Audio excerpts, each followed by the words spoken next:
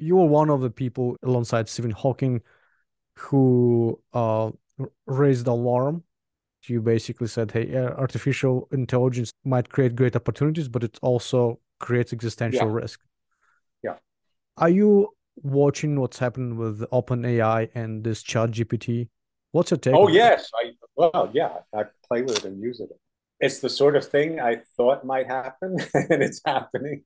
Uh, I think it is important that people think about the implications of having these enormously powerful instruments. The thing I really worry about is not so much the raw power, raw intellectual power of what's emerging, but the fact that much of the research in artificial intelligence and applications is driven by military concerns. If you think about it, you're training necessarily, and when you're training or using AI for military purposes, you're making devices that are suspicious because they want to defend against external threats and are very aggressive because they want to force attackers or aggressors to do things that they didn't want to do. So even if you're thinking of making a purely defensive device, you're making devices that are, if they were human, you'd call them paranoid because they're worried about things, and you'd call them aggressive because they need to react strongly to perceived threats. So you're basically training super minds that are paranoid schizophrenics because they also have limited understanding and not human understanding. So a kind of understanding you don't really yourself understand. So it's very, very dangerous. Are you concerned that these weapons would start glitching and kill innocent people, or are you concerned that they actually can turn against humanity in general? Well, both, but especially the first. In my experience, very intelligent people also tend to be very nice people, very empathetic people.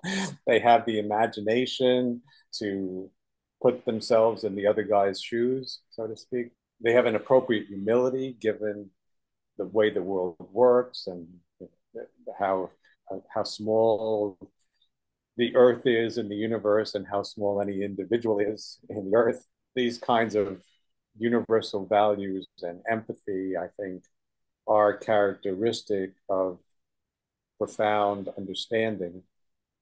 And I think super intelligent beings, be they artificial or uh, sort of cyborg collaborations of people with machines, uh, I tend to think will be benevolent, but things could go wrong, and especially if the intelligence, as I said, is endowed with motivations that are not based on profound understanding or empathy or kind of its large experience in the world, but kind of special purpose and limited in perception, yet very powerful. This is not a new concern. It's not really even a concern that's necessarily linked to artificial intelligence of a high caliber. Uh, it goes back to ideas about doomsday machines, Mhm. for instance, that are very. If you think about it, these are very, very special devices that have a kind of intelligence. They sniff out certain kinds of situations and then react very, very strongly and powerfully. So that's the kind of model of what you don't want. You don't want something with limited perceptions and great power. I guess what I would advocate, what not I guess, what I advocate is that people think hard about what could be, how the future might develop, uh, and then think about knowing what could be, what they want to happen. Uh, so out of the menu of things that could be, but choose things that should be, and then knowing that, make the appropriate choices to make sure that you get that item on the menu and not the ones that you don't want.